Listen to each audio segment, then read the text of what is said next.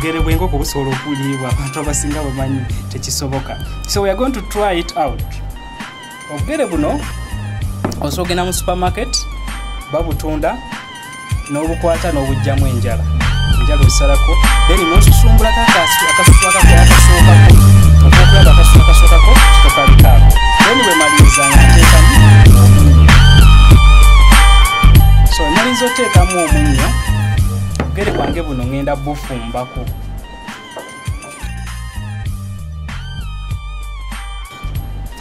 Ngenda kuyiwamu amazzi obugere buno mbutokoseeko katono naye nga bwemuteeka wali nga butokota ngenda kugratinga entangawuzi ngiteekemu ne garlic naye mukoleki entangawuzi ngiteekemu yokka. So ngenda kubikkako tutokoseeko. Tugenda kukola wedges.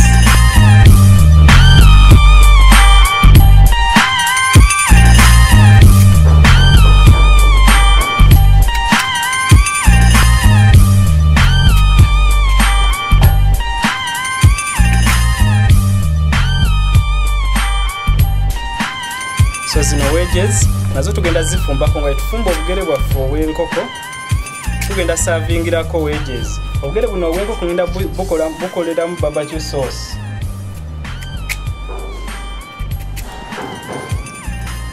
So new intake yaffe eya Super Kitchen School etandika nga 3 April.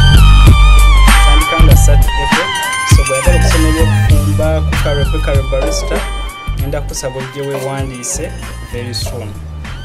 Ojje weewandiise osobola okusoma ebintu by'okufumba ku mutendera gwa short course mwezi gumu myezi 2 myezi 3 ku mutendera gwa full certificate mwaka 1.5 diploma myaka 2 gwatasomangako tulina junior certificate gyotandikirako.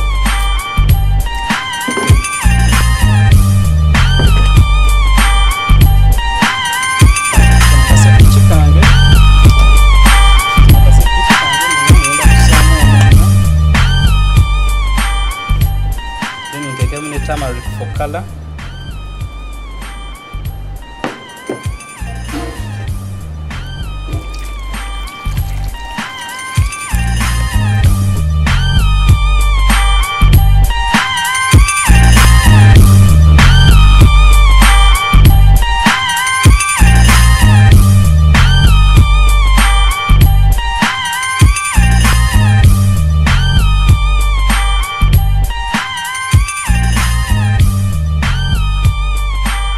Tugenda teekamuko turmeric kakala kasobole okuvaayo bulungi. So you apply some turmeric for color. So obireka nebitokota paka webigondagondamu. Obugere buno tubwetaaga okuba nga bugonzegonzeemuko bulungi. Yasooka buligamuko kulaga. Okay, tugenda buleka bwongera otokotamu katono. Ndabasa ate muvaako katukomewo.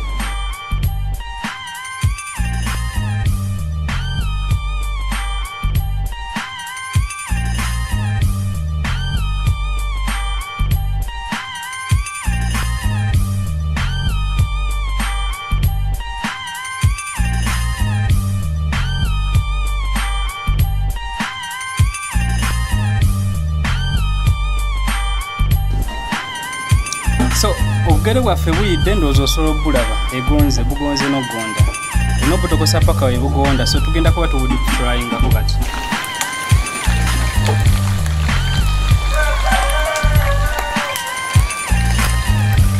Okay, on deep fryinga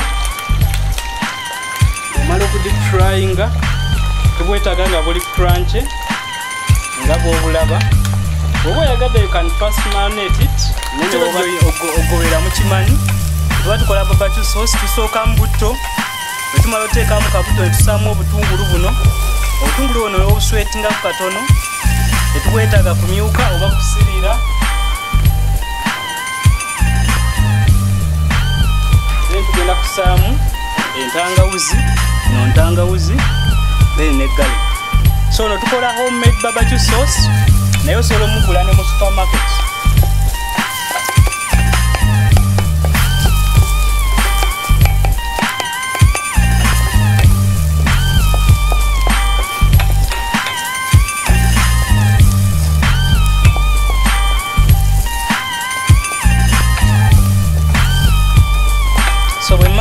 So enda kusaamu ka tomato sauce.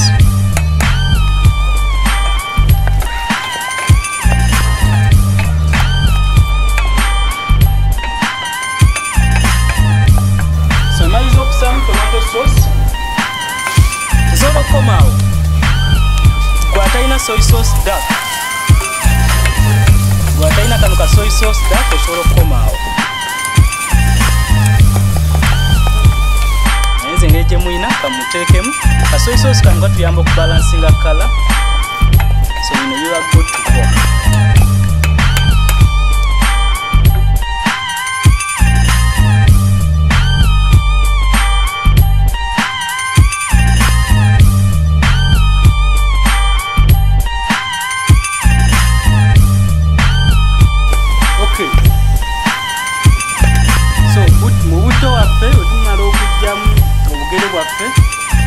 Tuzaamu obumonde buli bwe twasiiseeko amina obumonde buli bwe twafumbyeko.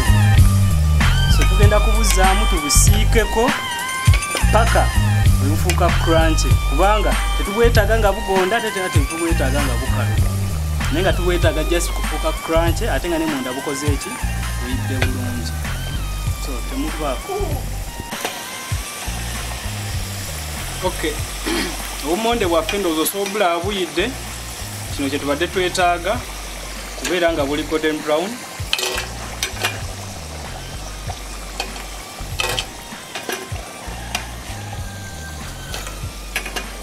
So tugenda kuba tubusaavingirako obugere bwaffe obw'enkoko naye obugere buno nga tubutadde mu barbecue sauce. Trust me, you're going to love this dish. Mubadde mulowooza obugere bw'enkoko tebabulya. So we are powered by Team Africa Delicious Chicken Ewandegeya. Bano babagaya abasinga okukola enkoko e Kampala wano. Ashobweggwa mpatsapinga nkugate mu group yange ya WhatsApp. Obuuze ebibuuzo byonna bye weetaaga okubuuza. Osobola okubeera nga oddibwamu. Bw'oyagala t-shirt ya Chef Josh omusiisisiisi emitwalo 3. Just mpatsapinga ku 0755 14 67.10.